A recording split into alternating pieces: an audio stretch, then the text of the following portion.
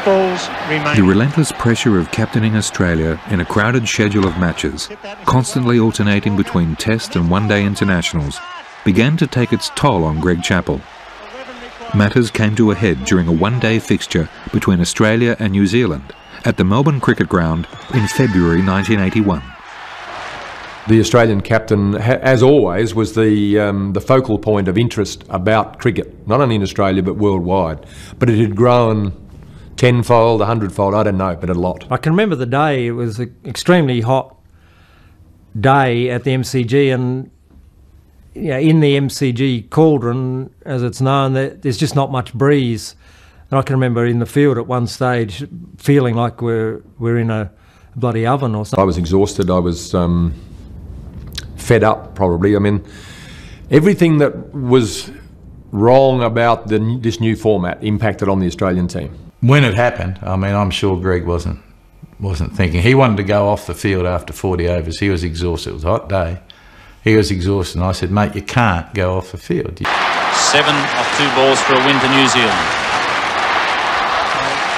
Trevor Chappell, the bowler. Smith, the batsman. 52,000 people in front of their seats. Bowler! There you go.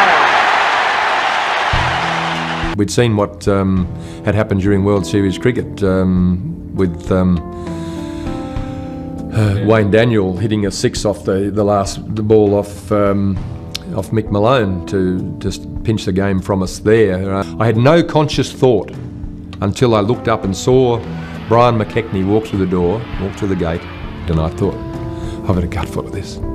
I just want to get off this ground. And I was heading off back to my bowling mark, and I noticed out of the corner of my eye that Greg stood up and he's heading for my bowling mark as well.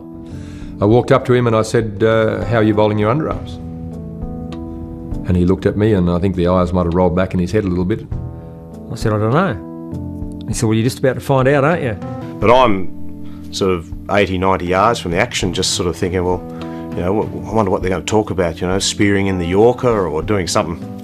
I walked over to Don Weezer, I think was the umpire at the bowler's end, and I said, Don, you better instruct the batsman that Trevor's going to bowl the last ball underarm. His eyes did roll back in his head. Well, it looks to me as if they're going to bowl underarm off the last ball. Rod Marsh is saying no, mate, but I'm sure he's going to bowl an underarm delivery on the last ball and bowl it along the ground. They're going to bowl an underarm. Have you ever believed it? And that's a disappointing finish. Disappointed Brian McKechnie, the crowd boo, and it's all over. It wasn't the right thing to do. Trevor was the innocent bystander, as were the umpires and the other players in our team and the New Zealanders. I mean, it was my decision and my mistake. And I can remember walking up the race and the crowd of booing carrying on, and the New Zealand boys had opened the door and they were just giving it to us as we were walking up. We all sort of got our heads bowed, like trying to get into the rooms, into safety. Sammy Loxton, who was a national selector at the time, and he stopped, very theatrical at the top, and he was very emotional. And now he said something like, well, you might have won the game, but you lost a lot of friends, and basically broke down. Lily couldn't let that go. He said, what are you talking about? It's in the rules, get nicked sort of thing. And that sort of broke the ice. Everyone started talking about, what had just happened. I said it was the most disgusting episode that I could recall in the history of cricket, a game which used to be played by gentlemen. The underarm incident doesn't haunt me. I've come to grips with that a long time ago. I made a mistake.